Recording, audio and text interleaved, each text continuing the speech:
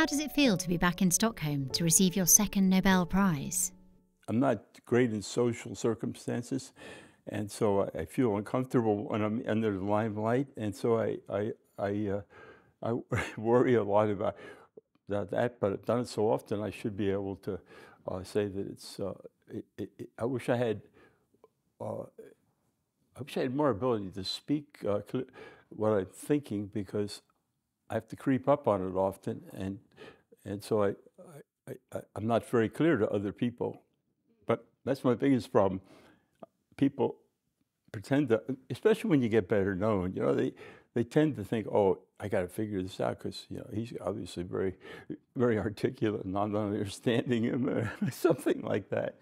But my motivation is curiosity, and I started that way as a kid, and the motivation was the ocean and estuary in New Jersey, where I grew up, and there's so many creatures, and I just spent most of my time in the summer by myself, pretty much, just digging and catching and finding and searching. And I was trying to find every darn thing that was known down there, and I wasn't catching them just to catch fish or something. I was looking for something weird, and that's my looking. I always wanted to find something different, new and different. Do you think you were born with that curiosity? My father was a hard-working, let's say, workaholic surgeon in Philadelphia. My mom was a very lovely person, and she had friends down in New Jersey where she grew up. So my sister and my mom and I would go to New Jersey anytime we could, and so that was where we were happy. And your mother's happy, I think you're happy too. That's something that occurred to me later in life. When mother ain't happy, ain't nobody happy. And so we just loved it. We escaped whenever we could. I got a good education at a Quaker school in Philadelphia, but I'm not sure the things you learn in school really are absolutely essential to finding things in the natural world. I kind of, I think my experience from, say, 4 years old up till when I left around 18 to go to Stanford, those were the formative years for me, being curious about the natural world. And I learned chemistry at school and stuff like that. How did you celebrate the accomplishment of receiving 2 prizes? Prizes, to me, they just happen because I'm a bit of a nut about doing what I do. I don't think they happen because of any other reason. And I can't. Celebrating is hard. I would tend to talk about the chemistry again or something. I guess I used to have more of these hobbies and things, but now I feel really pretty invested in this underworld that nobody sees, that I think needs to be sort of excavated still, and so I try to do it the best I can. And I should quit. I should retire. My wife, I'm sure, wishes I would. She does, but I don't know what I'll do if I retire. Some people just become become pain in the neck after they retire. Yeah. What do you think is the secret to success? Well, it's being able to.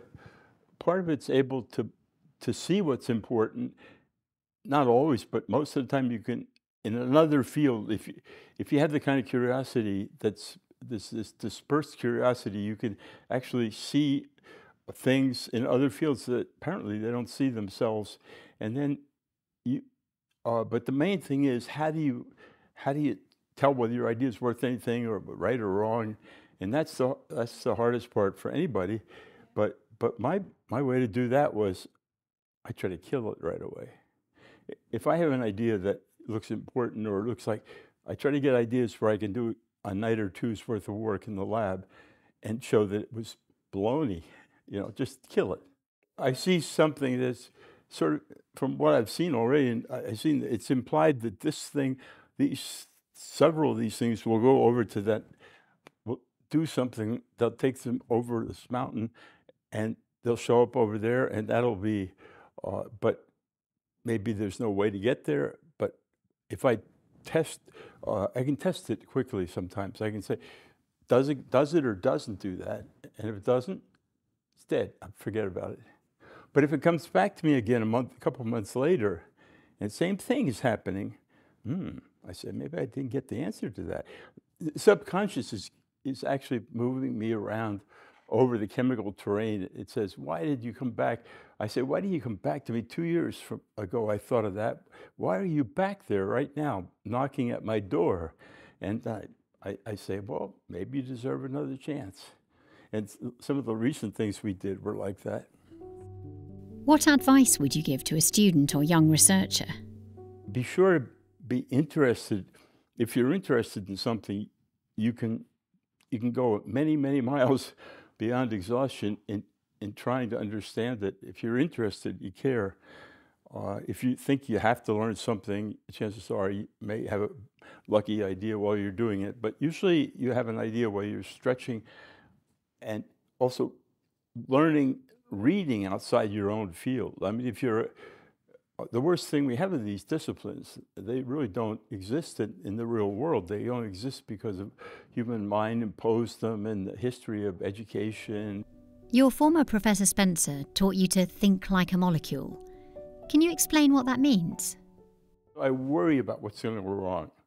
So when I think like a molecule, what I'm doing is being neurotic. I'm worried everything's going to go wrong that I can possibly imagine, even more than I can imagine. So by doing that, when I run the reaction, I've gotten over 90% of the failures before I even start. And most people just take them, the failures roll over them continuously, and they give up. That's what happens, I think, by thinking like a molecule. It's not something to be proud of, but it's a way to worry about the environment that you're swimming through if you're a molecule. Can you tell us about the object that you're donating to the Nobel Prize Museum? When they make copper, I saw them up in the Andes, in Antofagasta, in Chile, a copper mine, and they're making copper on a megaton scale down there. And it's beautiful blue copper sulfate, and then you reduce it onto big sheets by electricity, and it makes beautiful copper metal. Yeah, so pretty. And that's how copper is made. But in modern times, for auto bodies or whatever, they take copper and make it into balls. They just let it cool in a ball, and they get a nice copper ball. And the ball weighs about, I don't know how many pounds, but it's about 7 moles. And we just take these copper balls and you throw them into the anode, and then they plate onto the cathode. That's what they're for. But I saw them. I said, these would be great to have around just for fun. So I got 200-pound boxes of them and put them in flower pots gently, because they would crack But so right by my blackboard, I had a big flower pot of copper balls, about 200 pounds. And I would just give them to people on a whim, because the copper reaction became so famous, it became a symbol. And then there's lots of people around the world who have copper paperweights, but they could use them for defense if they got attacked in their office, or they could, in a modern building, you might need them to break I thought of them as good for breaking the plate glass so I could jump out of the second-story window. But they're a symbol of copper's majesty. And I'll tell you a poem that maybe many people don't know, and I love this poem. It's Rudyard Kipling. It says, gold is for the mistress, silver is for the maid. Copper is for the craftsman, cunning at his trade. But said the baron, sitting in the hall, iron, cold iron, is master of them all.